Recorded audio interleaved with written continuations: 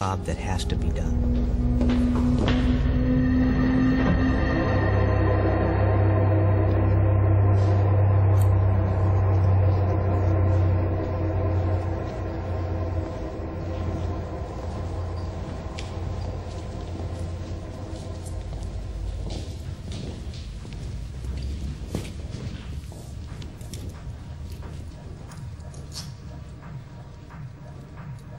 Quite honestly, from the beginning, after he murdered Tilly, he was convinced that he deserved the penalty to the degree of the law. But at the same time, it was an unknown style of execution, and maybe the unknown was a little more easier to take than a hanging or something he may have seen in his lifetime. So he had no idea of what he was in store for.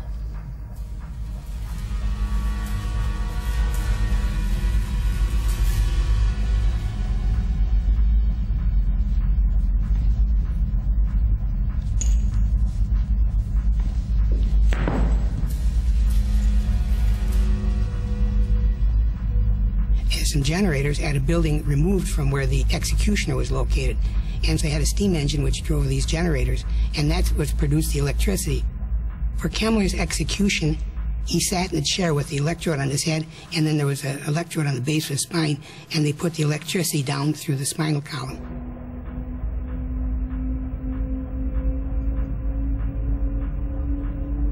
You brought the wires from that generator into this control room for the execution chamber.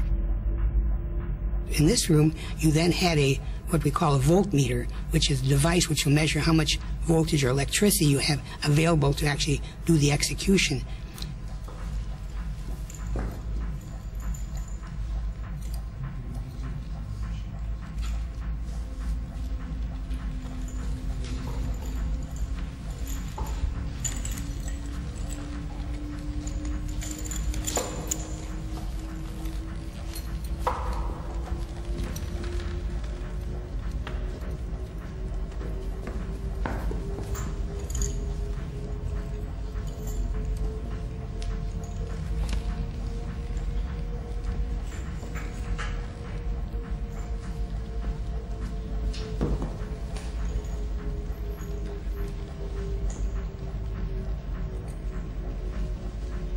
The unusual thing is that Kemler seemed to be the only calm person there, and one with the presence of mind. So several times he asked the guards to adjust the straps to make sure that they were tight, to adjust the skull cap to make sure that was making a good contact, and that he wanted everything to go smoothly, and even asked the warden to just take your time and just do it right.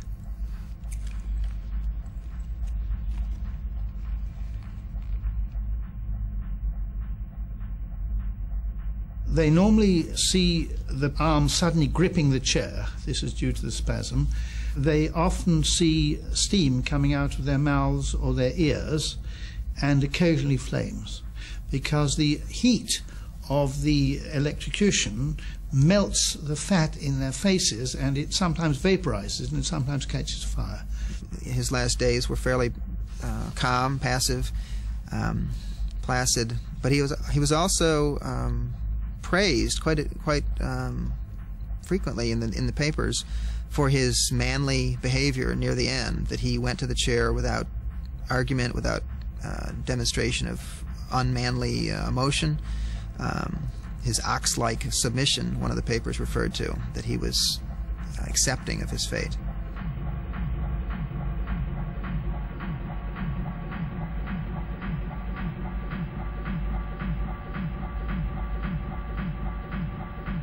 Electricity is an extremely humiliating way of killing people.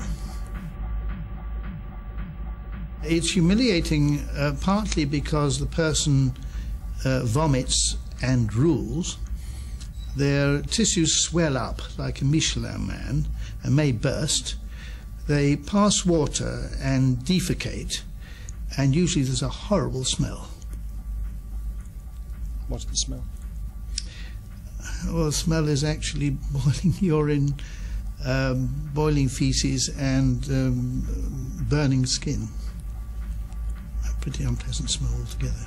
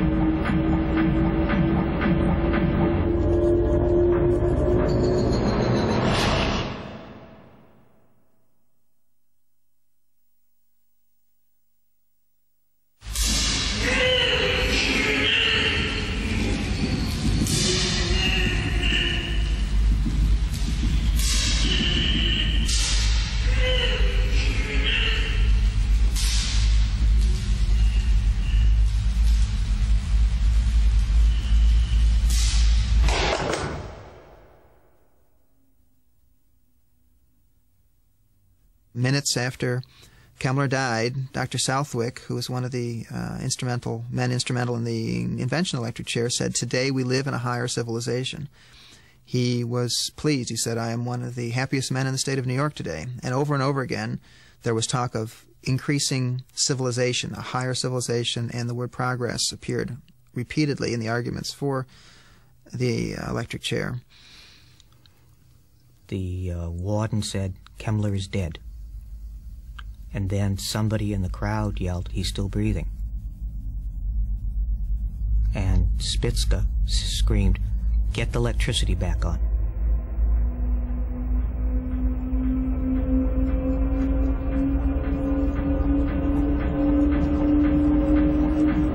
This time they left it on for 4 minutes, until Kemler's body finally caught fire. And it was at that point that they gave the signal to shut off the electricity. And to the whole room, they were in the same room as he was in, and they were probably 10 to 15 feet away at the most. The whole room was filled with smoke and the smell of burning flesh. And it was just a horrible scene. They didn't have the generator tied down properly, so when they were putting the current through Kemler, they were running a generator with some belts. The belts were coming off of the generator, and the person had to be up there trying to push the belts back on as they're getting the electricity into Kemler's body. Well, the Attorney General actually fainted, ran out of the room holding his stomach, and then he fainted. Most of the other witnesses were terribly shaken up by this, because they had, I think like Kemler believed, that this was going to be a quick and a painless death. It is usually believed because they want to believe that death is instantaneous. It simply isn't true. The fact is that they die due to asphyxia, which takes from tens of seconds to minutes.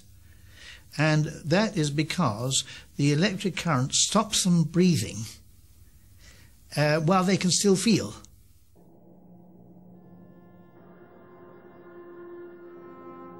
They came in a half hour later to perform the autopsy.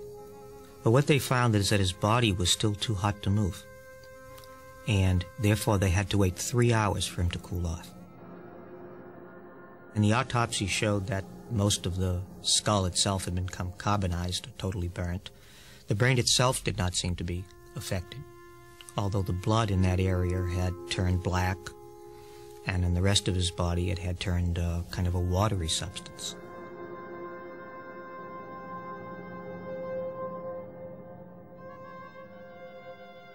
No real attempt was made to learn from the autopsy how to execute